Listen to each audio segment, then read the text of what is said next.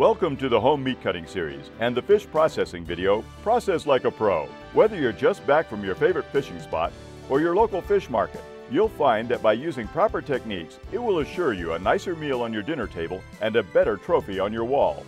Plus the satisfaction of knowing that it was done right. Today, your video meat cutter Brent Evans and award-winning taxidermist Bill Cook will be taking you through step-by-step instructions. So here's Brent to get you started. Hi, I'm Brent Evans, and welcome to the Home Meat Cutting Series. Today, I'd like to show you how to process your fish like a professional. We'll cover everything from special filleting techniques to how to cut larger fish into steaks and roasts. Let's go to work. It's important to keep your fish alive as long as possible. Once it dies, dress it and get it on ice. If you're out fishing, it's going to be a few days until you can get home to get your fish in the freezer. Here's a good idea. Take some regular ice cream salt, rock salt, put a couple handfuls in your ice chest with some ice. This will lower your temperature down to about 28 degrees. Keeps your fish colder and of course fresher until you can get them home and freeze them. Don't let your fish swim in ice water. Drain your tank, keep it on ice. First, I'd like to show you how to do a trout. Small bones, they can be the hardest to fillet. I'd like to show you this little trick where you cut along the backbone, the tip of your knife breaking through those ribs all the way to the end of the cavity. Then you go back and you do the other side the same way. Again to the end of the cavity. Take your knife, pushing down towards the ribs or the backbone itself, make your cut all the way to the tail. Next cut, applying pressure against the back itself all the way through.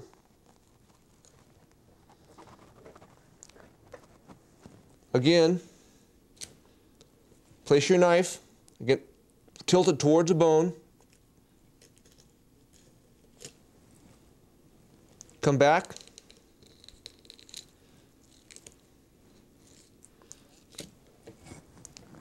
take the tail, cut it away from the skin and the meat, lift it up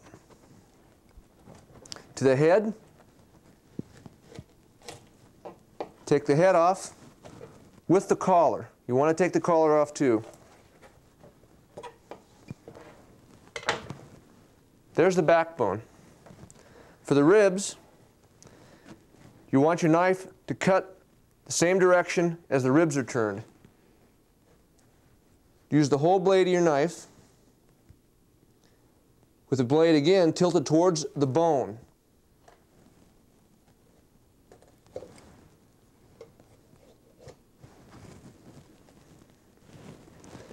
The other side, same way.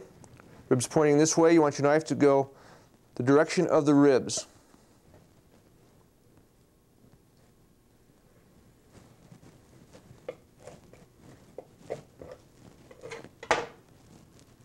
Just like that.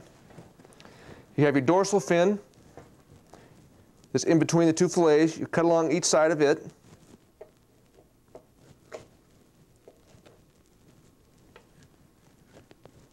Taking that off. Bottom fins, there you have it. Nice fillet. Next, we're going to show you some field dressing techniques. This is a Mackinac.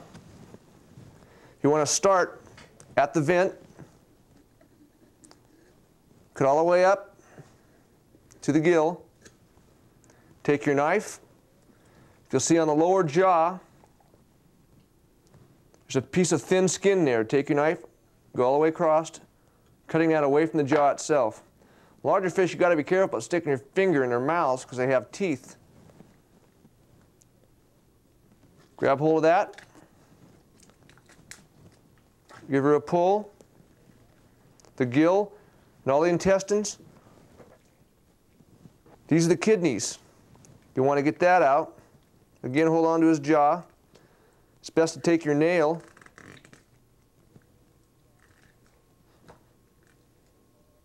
Now I've taken it to the sink and cleaned the cavity out. We're going to fillet it. Same way we did the trout. These bones are a little bit bigger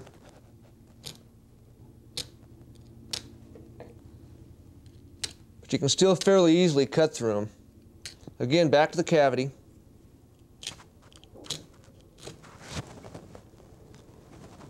Other side, same way.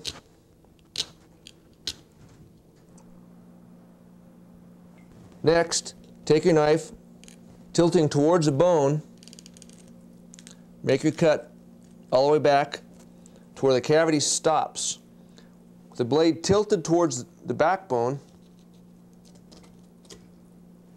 next cut along the backbone. Other side the same way.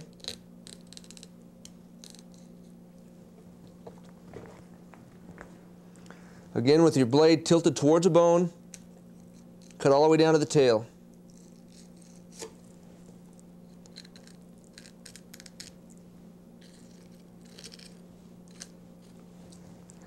Lift up the backbone, cut underneath it away from the skin, pull it up towards the head, take the head off, take your knife, going the direction the bone's going, use your entire blade,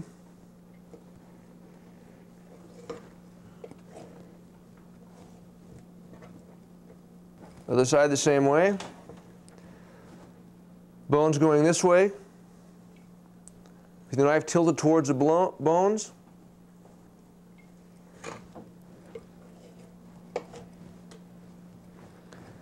You have your dorsal fin bones here. You want to cut each side of the dorsal fin up along the side of it. Cut that away. And there you have it. Two nice fillets. Take them over to the sink, give her a good washing, ready for the frying pan. On your ocean running fish, where they need to be scaled or skinned, I'd like to show you a little technique. Bring your fish home, make sure he's nice and clean. On scaling, it seems to be easiest if you use a broad knife or a scaler. This is a messy job. Just get that knife underneath them scales.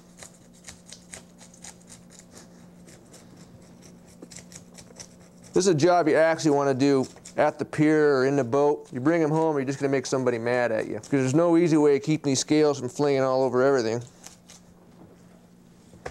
Really not a lot to it.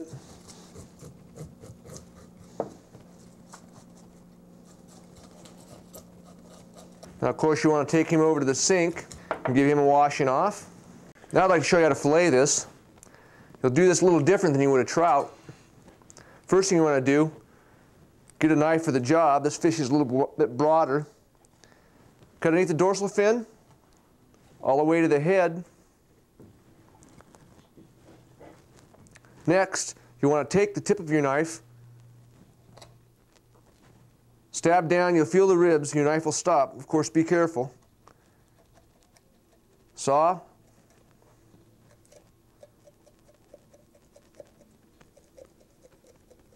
All the way down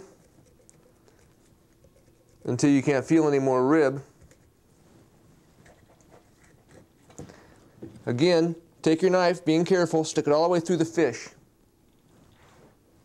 Knife tilted towards the bone.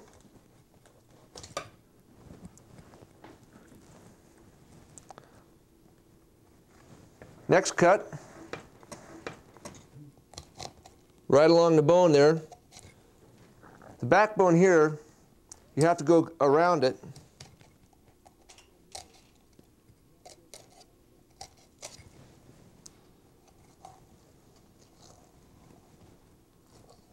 Follow the ribs, again keeping your knife tilted.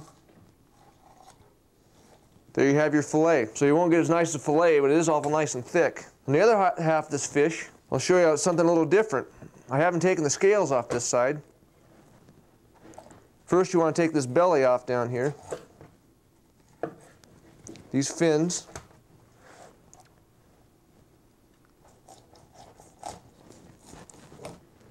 Cut to the top. Important to have a sharp knife for filleting.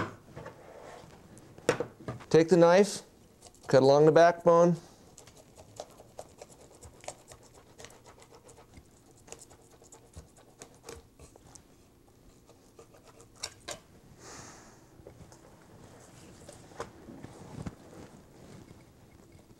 the end of the rib. Again, bring your knife through.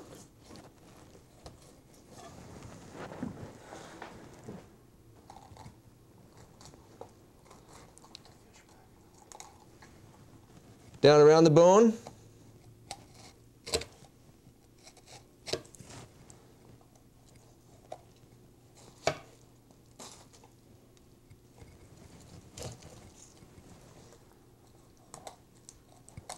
With your knife tilted towards the bone.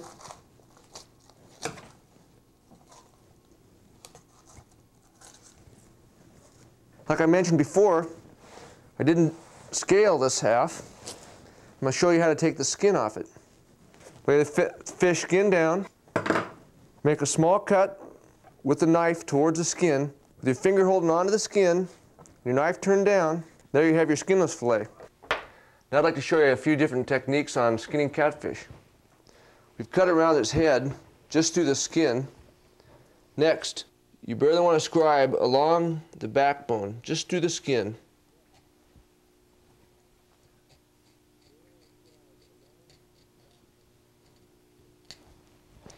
We've already taken his insides out. Along the bottom fin the same way.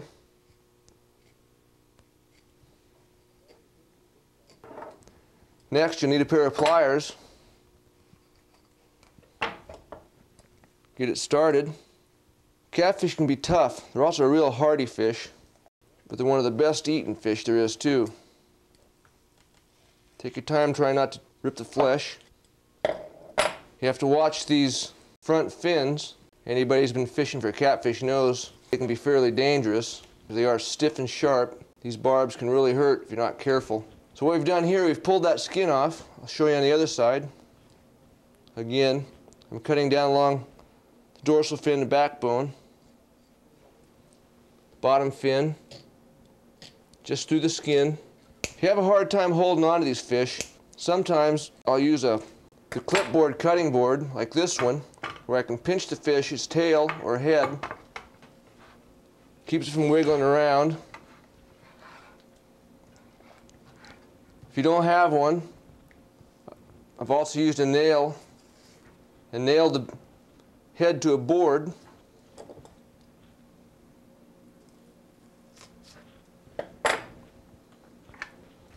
Catfish are hard to cook whole. You usually have to take off their head. Again, with a large knife, place your hand over the tip, bear down on the handle, take the dorsal fin off. This also has a barb on it you have to be careful with. They're a little easy to fry like that, or if you need to, you can fillet them. Start at the top, work down the backbone.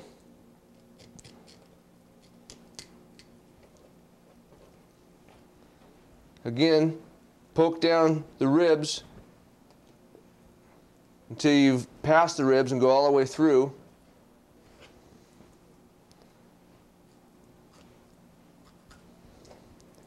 Catfish have a wide rib cage.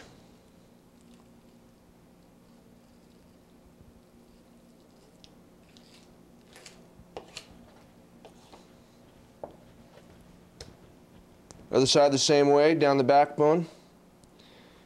Poke the tip of your knife till you don't feel the rib any longer, all the way through.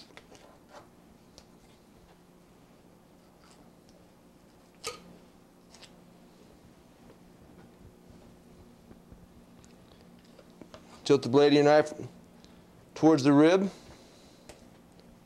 Take off that fin. Some of the best freshwater fish you can eat. Here's another technique. Start the same way, up towards the head, being sure to stay away from those barbed fins.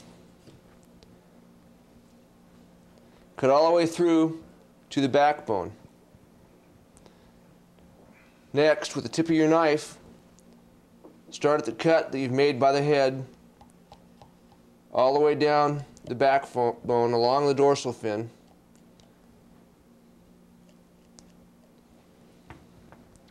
Keep pounding, or keep sticking your knife in the end until you can't feel the ribs any longer. Drive your knife through Tilt your knife down towards the blade, or tilt your knife down towards the backbone. Tilt your knife down towards the backbone, all the way to the tail. Next, cut down around the ribs. Again with your knife tilted towards the rib bones.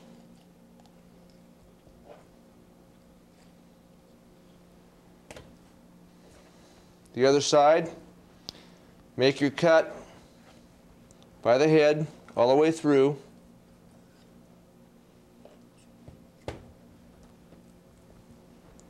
Take your knife along the backbone into the rib. When you can't feel the rib any longer, bring your knife through, tilt it down towards the bone.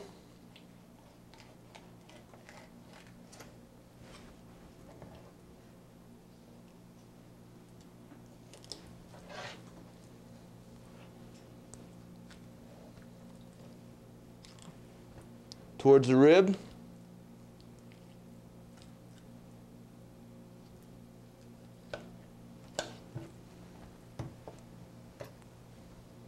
Next, you want to take the skin off.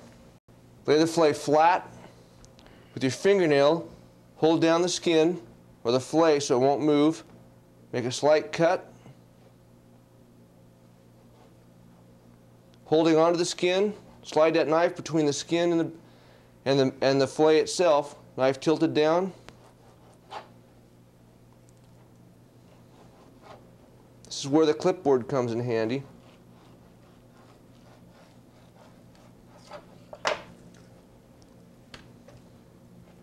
Take off any fins. Again, fingernail into the back of the fillet. Slide your knife underneath the fillet.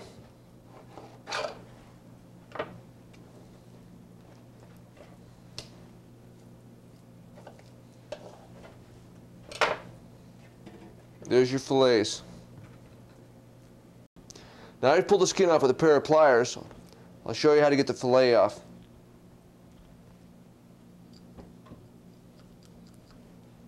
You can see where the knife stops at the rib cage. And it goes all the way through. Knife tilted down, all the way to the tail.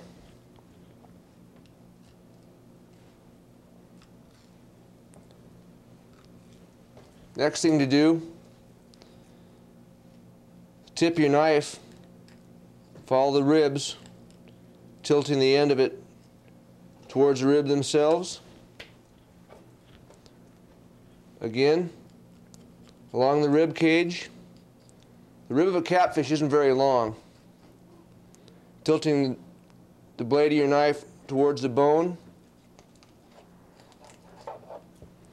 You're better off taking that bottom fin off.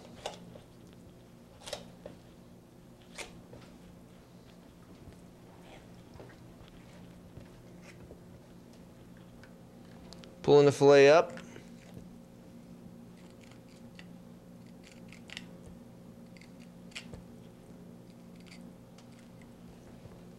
Follow the bone down.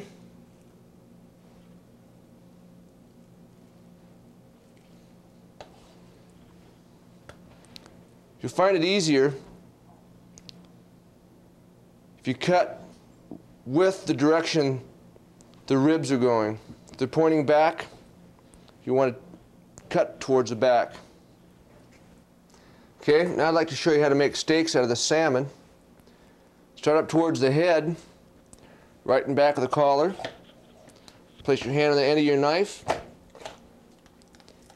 You need a long knife, fairly heavy blade. Save the head for chowder if you'd like.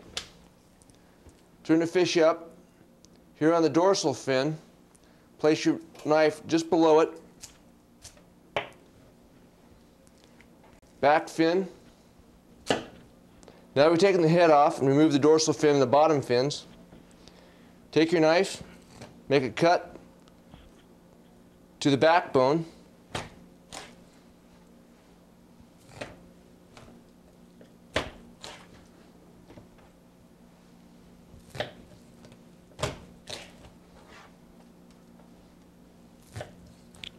Make nice smooth cuts so you don't have jagged meat.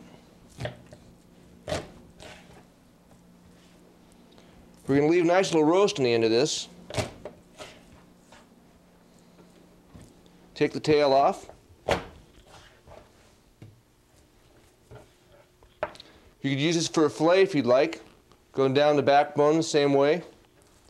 Because there's not a lot of rib bone in there, they make an awful nice fillet. But for this one, we're going to make a roast out of it.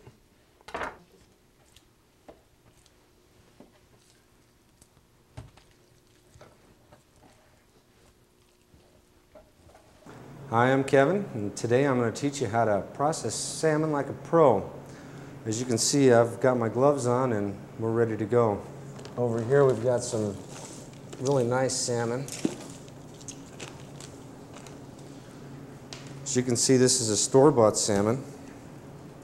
Basically, when you're getting any kind of a store-bought fish, one of the most important things that you're looking for is freshness. Best way to tell if a fish is fresh is if it's got a nice sheen to it. The scales are all firmly attached. Another way of telling if your fish is fresh, if you can get your hands on it, is by checking the gills. If the gills have got a nice bright reddish color, then that is a nice quality fish. If the gills are starting to turn a lighter pink or a grayish brown, then you know that that fish is getting a little bit old. One really easy way is looking at the eyes. If the eyes are cloudy or if the eyes are recessed and not poking out a little bit, that's also a sign of an older fish. You can look at the scales. The fish should have a really nice sheen to it. The scales should all be firmly attached to the fish. If the scales are loosening up or coming off, then that also is an indication that the fish is not that fresh. And of course, the age-old method is by smell. If you can smell the fish, then it's definitely not too good, because fish takes a long time for it to start to get an odor, and once it does start to get an odor, it's on its way out. And you can see the nice, beautiful color. You always want to try and make sure that you wash the cavity out as best you can, because the insides of the fish have a tendency of spoiling much quicker than the actual fish. So you want to make sure that you clean all of that out so that you don't get any kind of a bacteria buildup in there that would cause your whole fish to spoil on you. One of the first things I like to go over with you is knife safety. Always want to use the sharpest knives that you possibly can, and you always want to cut away from your hand. That's one of the most important things, because whenever you're cutting towards your hand, there's much more risk of injury and a very serious cut. Whenever you're cutting meat, you want to use the best quality tools that you can. The tools really help make the job much, much easier. And I think we'll go ahead and start here. Okay, the first thing that we're going to do is we're going to remove this upper fin. You want to make it a nice smooth stroke. You want to get as little meat as you possibly can. There's also a rear fin here that we want to remove. There's a lower fin here towards the tail. We'll remove that. Notice how I'm grasping the fish, trying to keep a nice firm grip on it so that it doesn't slip out of your hands. There are these two front fins here. I'm cutting this away from me, so it's a little bit awkward. I always take those off a little bit larger. You can use those for chowder. And then when you come across through the head here, what you want to do is you want to come right behind this fin and right behind the gills. Straight cut. Press down on the front of the knife, press down on the handle of the knife. You can hear it going through that bone there. Come through, you got to go around this fin.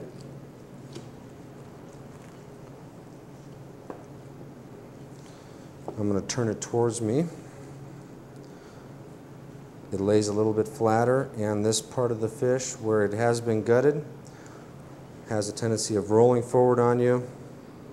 You always want to remember to cut away from your hand, hold the front of the knife, press down, and follow through. This gives you a nice even steak.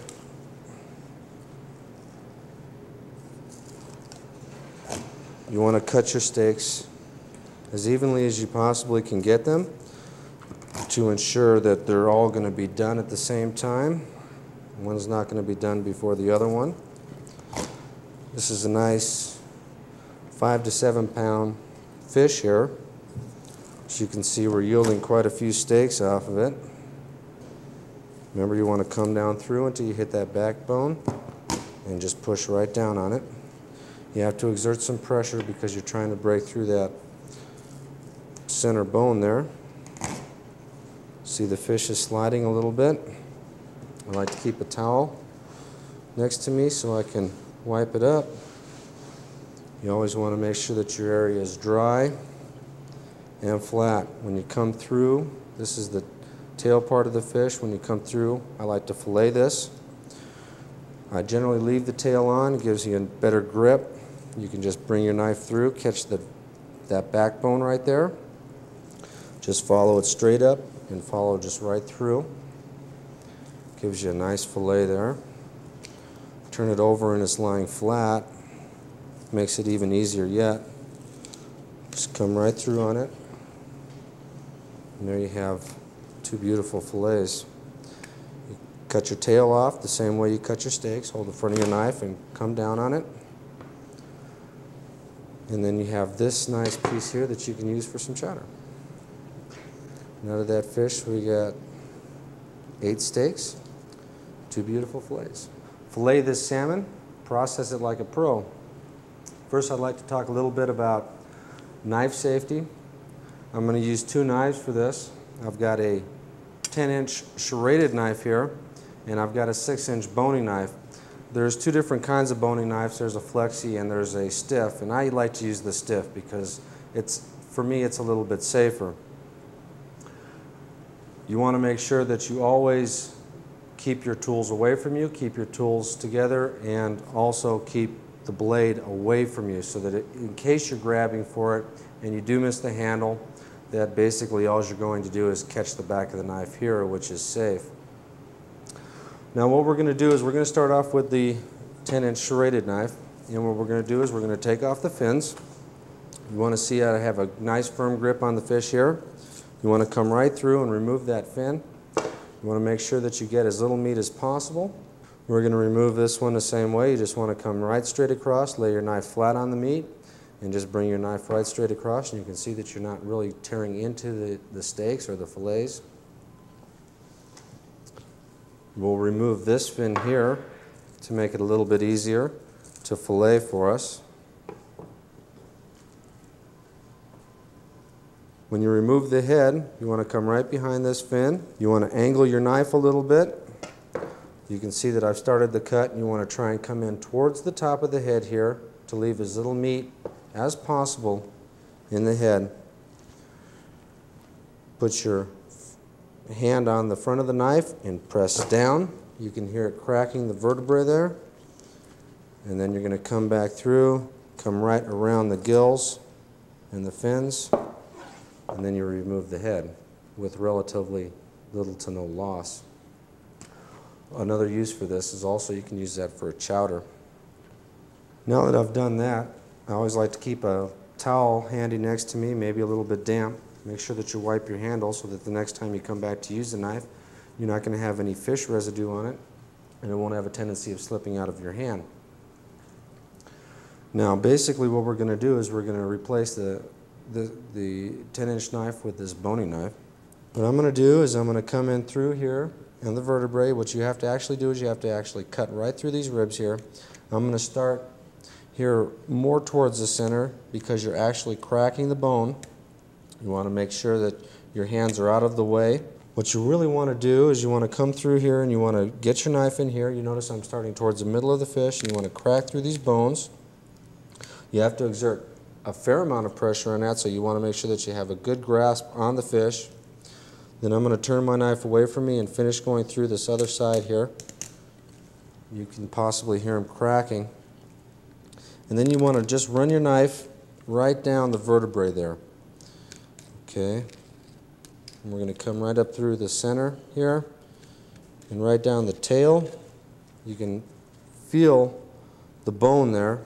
You can see the bone there. And you can come right down like this and cut it right straight through. Now if you don't remove that upper fin, you have a little bit of a hard time, here's part of that upper fin right here, you'll have a little bit of a hard time separating your fillet from the bone. And then we'll put this up here for right now. You can see that you still have a little bit. You can just come right through and very easily trim this off. On this piece here, we'll just come underneath it. Notice you're going to put your hand behind the knife. You always want to cut away from yourself and away from your hands. You're going to gently glide your knife blade right across the top of the meat.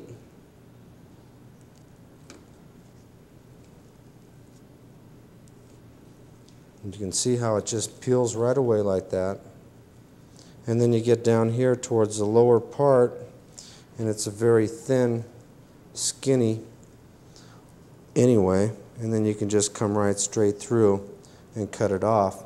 This piece here you can use for a chowder. As you can see, there's not a lot of waste on there, and there's enough meat to give some chowder some seasoning, and then you wind up with a really beautiful fillet. Put this over here. To come back and finish this other side, you're going to use the same process. You want to come in the bone here. You want to just use the tip of the knife to cut through that initial bone.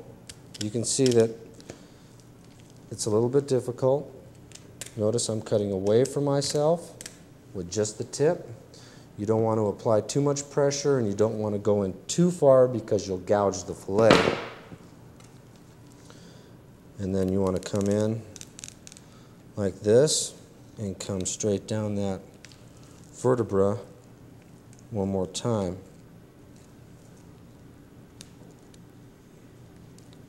Cut around the tail here, and then just follow that bone all the way down.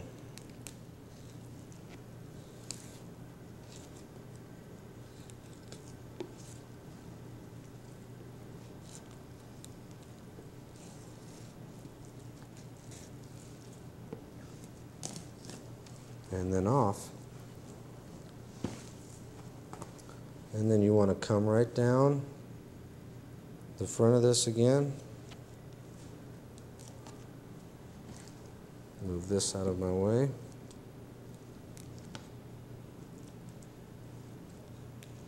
Sometimes you can't always cut away from your hand. It's impossible.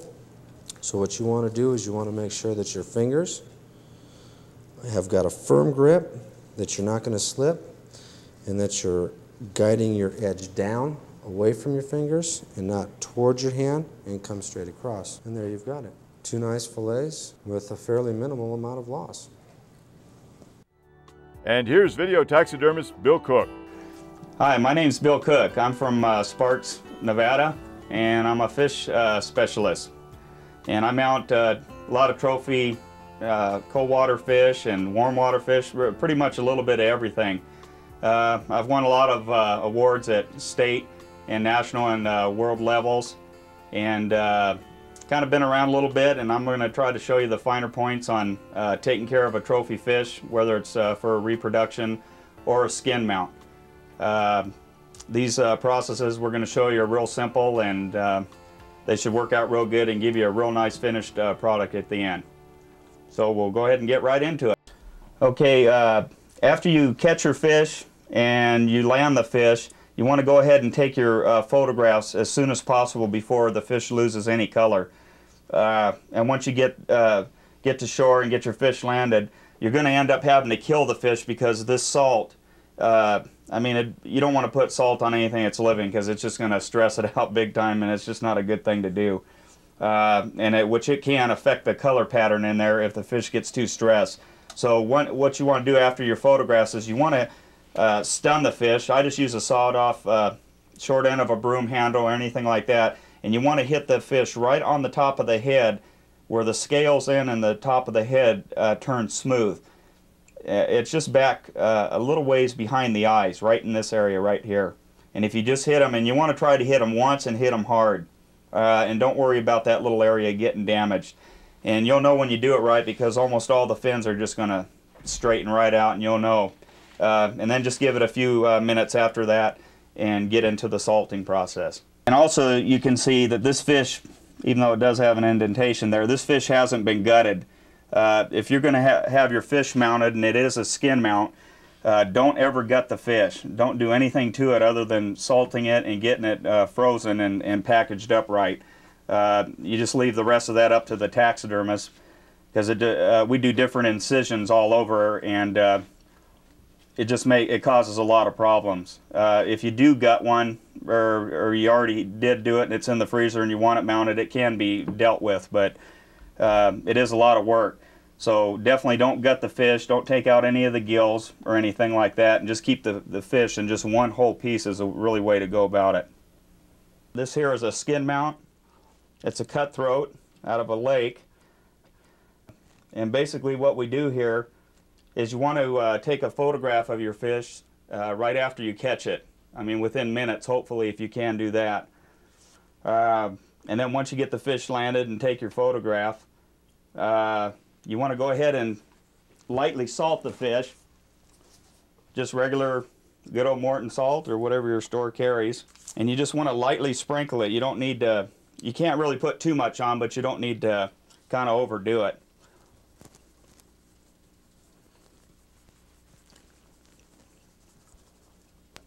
So if you just get just a light coat like that. And one area here that I want to point out to you, this is one of the main ones, is right under here under the pectoral fin. This fish was never salted, and you can see what happened right here. It loses all the color in the skin from the fin laying up against there. So you want to make sure and get salt on both sides of that fin. And that will keep that from happening. That's kind of one of the real bad areas there, so really make sure you get it on both sides. And you can put a little bit up here in the gills and on the head and in the mouth a little bit.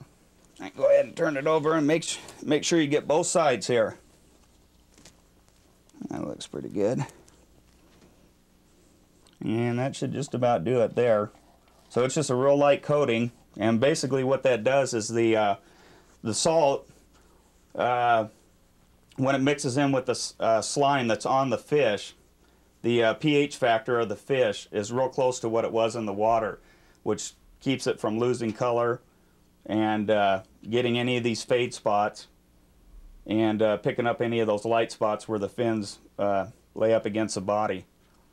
Or if you set it on your tailgate or something and it has little lines in it, and I'm sure you guys have seen that, where that's happened. So this will eliminate all that. And I would say really the best thing that this does, it not only helps preserve the fish, but it locks in all the color. So if you take your photograph right away and then put this salt on it after you kill the fish, it will lock all that color in, so that when a taxidermist like myself goes to paint it, we're just actually going to tint the fish with color rather than trying to opaque the whole thing out or have to put a lot of white on it to cover up all those mistakes from not salting it. So if you do it that way, we just basically will tint the fish and you'll come out with a real super trophy. And as far as packaging the fish in your freezer, this salt, if you once you salt it, if you put it in a plastic bag and just keep it out of the sun or in a cooler, it doesn't necessarily have to be frozen. But if you keep it out of the sunlight and fairly cool, it'll last for a few days like that, so you don't have to worry about, rushing right back to the freezer. This will just help kind of protect the tail. This is kind of just optional. It's not that big of a deal, because once this fish is frozen and all the fins are laying up against the body, it's pretty hard to hurt it unless it's really thrown around in the freezer quite a bit. But I would say the tail is probably the most vulnerable. So you can just cut out a couple quick pieces of cardboard here. And you can just go ahead and set this cardboard on either side and run a couple staples through it. Make sure you don't staple through the tail. Don't get in there too deep, but just on the edge, just a couple of them, just to kind of hold it into place there.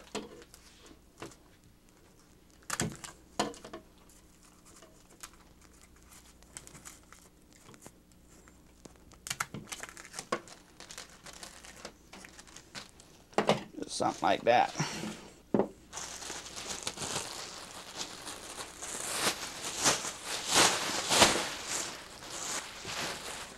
Now I kind of use these bags here. They're kind of extra heavy duty, so they're a little bit better as far as strength and everything like that. So I'd recommend maybe using a little stronger bag if you can. This particular size you can get just right. This fish just fits right in the bottom there, just perfect. And you want to make sure your bag is airtight, just so you don't get any freezer burn. Normally I'll just go ahead and keep that tail flat and then just roll this up. And you can use pretty much any type of tape, but as long as you get that thing sealed in there pretty good, it just will keep all that air out of there, so you don't have to ever worry about getting any freezer burn.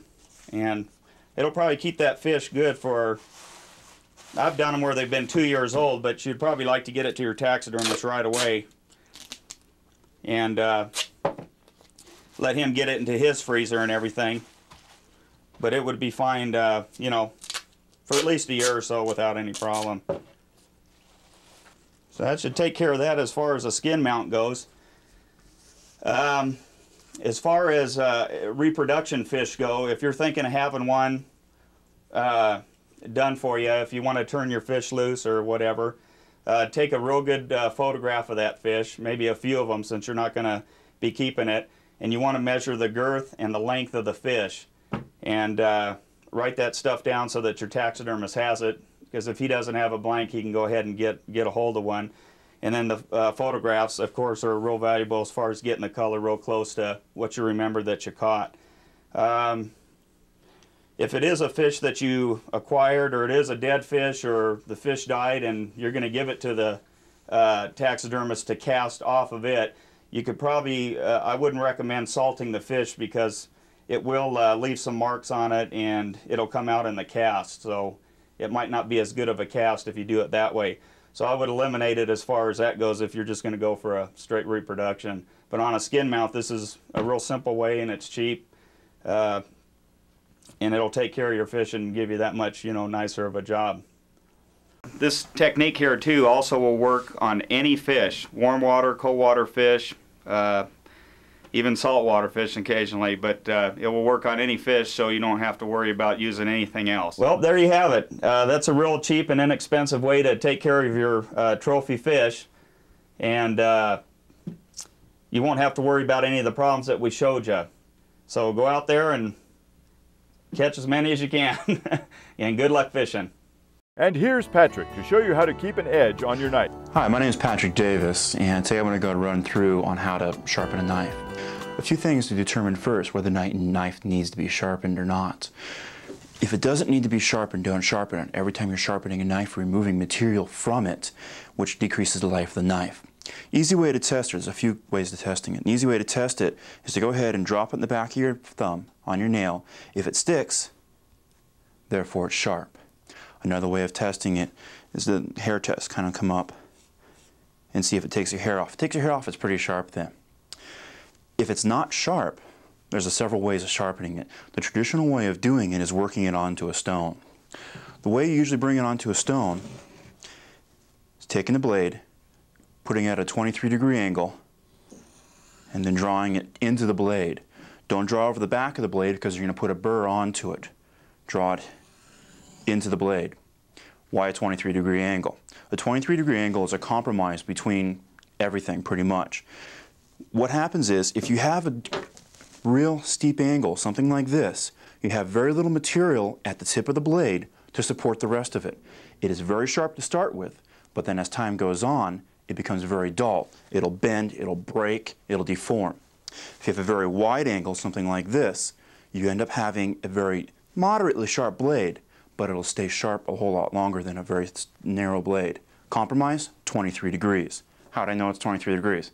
Well, basically it's a guesstimate almost. A couple ways of doing it. They have these little items with a lot of the sharpening kits now.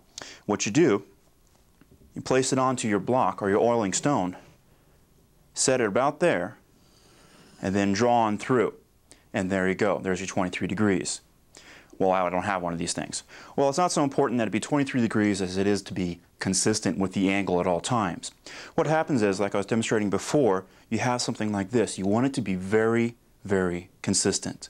You don't want something like this or anything else, because what will happen, the knife will not stay as sharp or sharp as long as it should be. That's why you use this. If you don't have a 23-degree angle wedge, what you go ahead and do, and this is what I do at least, find what's comfortable. Something about, oh, inch or so off the ground there. Place your finger on there. And remember where your finger is placed on the blade compared to the stone. And then just draw it on through like so. You're going to draw it through a few times this way. When you flip it over, comparably have it on the thumb side too. Then you go ahead and you draw through. Pretty simple. Yeah, well, it kind of takes a little practice to do. As far as the stones are concerned, this is what they call a multiple stone. You have the medium, coarse, fine, super fine, etc., etc. One thing you want to do whenever you're using a stone, you want to have some sort of liquid on it. Let it be oil, let it be saliva, let it be water. The reason why you want to have oil or water or saliva on the stones is to lift the medical particles out of the stones so they remain porous. If they do not remain porous, it's like going over glass. It's not going to do anything, or it's going to do it very, very fine. They sell these sporting oils and everything else like that. I use kitchen oil, like any type of oil, or a saliva would be fine. Just a little bit. Take your finger. Actually, that's probably a little too much. Got jeans, you wipe it in your jeans. Come through. And so what you want to do is do it consistently. A lot of people set it up in one direction and just do that 5, 6 times. After about maybe 5, 10 strokes either way, go back and check your blade again. Is it sharp? Well, it's getting there. Is it sharp? If it is sharp, stop. Don't destroy your knife. A few things, little tricks about sharpening when you sharpen a knife. Usually when you're using a knife, this section right in here, the base, is where all your heavy cutting going through. You're going to be cutting a lot. I usually keep that about 23 degrees, maybe a little bit broader, because I want it to stay sharper longer. You may have noticed when I was coming through on this, I dropped my point down just a little bit to bevel out the top, to get a little steeper angle. Reason being, usually on your tip you're going to do a lot of fine cutting and you want it to be a little bit sharper. You're coming into a piece of paper, you're cutting into an animal, something of the sort, you want to penetrate the skin. You want it to be very sharp, so just kind of like a razor going right through. So ideally, you want 1/2 of it to be about normal, and usually the tip and this part right here where it starts to curve to be a little bit more of an angle. There are other methods to sharpening a knife besides using an Arkansas stone or maple or marble or something of the sort. This is what they call diamond. It's actually industrial diamond embedded onto metal. It is great. It puts a very fine edge on your material very quickly. You don't have to use oils, just use saliva or whatever else, or water. We have little water spigots we put on here. Be warned though, this takes a lot of material off the knife very quickly, which is something you always have to be aware of. If you want a knife that you spend $50, $60, $100 on a knife, you don't want it to last 5, 10 years. You want it to last a lifetime, and maybe your next generation too. Exact same system as far as sharpening goes. Just come in the same angle. It may not feel very rough or anything, but it does not have to. You'll also notice it's red. They have red, blue, green, orange, fuchsia, pink, all sorts of colors. All this is a base plastic that allows the diamond to be embedded onto. Don't be aware about it. These will wear a whole lot longer than a standard stone will. Simple, it's diamond, it's a very hard surface. You will wear them out. I've seen people use chisels and items like that. They just go through these like they're cakewalk. If you have a very hard steel, or you're doing chisels or something of that sort, you might want to go to a diamond. It'll save your Arkansas stones quite a bit of wear. Another system that's very popular is porcelain. Porcelain has been used for hundreds of years. And the reason why is, at the turn of the century and before that, they used to make porcelain pots. Or at least they have iron lined the porcelain on the outside. And what the women used to do to sharpen their knives, they turn the pot over, and they take their chef's knife, sit there, and sharpen on the back of the porcelain. And it puts a very fine edge onto there. This is a great finishing tool and a great maintenance tool as far as doing that. Putting an edge that's very dull, it's not all that great, but it's a great way of putting a very fine edge on there after you use your stone. It's one step above a stone usually. Easiest way to go ahead and work it. Very simple. These are already set at 23 degrees like your knife should be set at. There's also another setting here for 11.5 depending if you want to be eccentric or not. All you do is like you're cutting a piece of meat. You draw straight down like this and straight down like this. Don't run it through the center here where the V is. That will end up dulling it more than it will be sharpening it. Just kind of go like that. Just like almost like a steel. Not the same principle, but very close to it. A lot of these also have two different types of porcelain set on there. They have a coarse, which is this right here, and they also have a fine. A lot of people use these in their kitchens. I use this in my kitchen for keeping my knives maintained. Another way of sharpening is using a steel. This has been used for many years. People believe it does actually remove material when it doesn't. What is actually happening is you're taking your knife, and after using it for a period of time, the edge will start to bend up. What the steel does, the steel returns the edge to a correct angle. It bends it straight. The proper way of using a steel is to go ahead, take the knife, while it's going away from you, don't bring it towards you. A lot of people, you see chefs bring it like this. We also see chefs with a lot of scars and missing knuckles. Bring it like this. Once again, you want to keep your 23-degree angle. One side, the other. Just like this. After a while, you get very quick with it.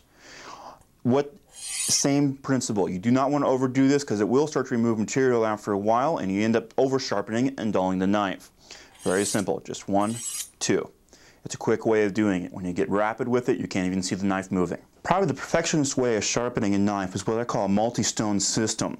What that involves is you go ahead and you have a bracket set up like this. The knife is clamped into the bracket, and there's several holes up on the side here. They vary in degree, from 11 to 25 degrees. What you do is you have your stone, which is this is an Arkansas stone. They come in all sorts of exotic flavors, diamond and marble and everything else. And you place oil on it like you would anything else. I'm not going to do it for this one in particular. Then you select which angle. I'm going to go for 19 degrees like this knife is set at. And like anything else, you draw in towards the blade as so. What this is doing, it establishes an exact 19-degree angle. You do not have the human variance of your hand going like this all over it. Same thing. You go through, you do it a few times on this side, you flip the knife over, and once again you have the diagram there, and you set this at 19 degrees, and voila, it goes through. Most of the time these are set in multi-varying systems. You have everything from very coarse to very fine. This is probably the perfectionist way of doing it if you're looking for an established angle. Nice thing about this, like I stated before, you want to have this angle beveled at the very tip of the knife. By using this, it does that naturally. Because you're so far off, the angle will decrease and you get more of an angle on it. Always remember, safety first. Keep the blade away from you whenever you're sharpening, you're cutting meat, you're gutting out a game. Keep the blade away so you do not hurt yourself. Thank you. My name is Patrick Davis, and I'll see you next time. Thank you for watching. We trust that you found this video both informative and interesting. Other titles include everything you'll need to learn to process your meat, poultry, and fish. Process like a pro. This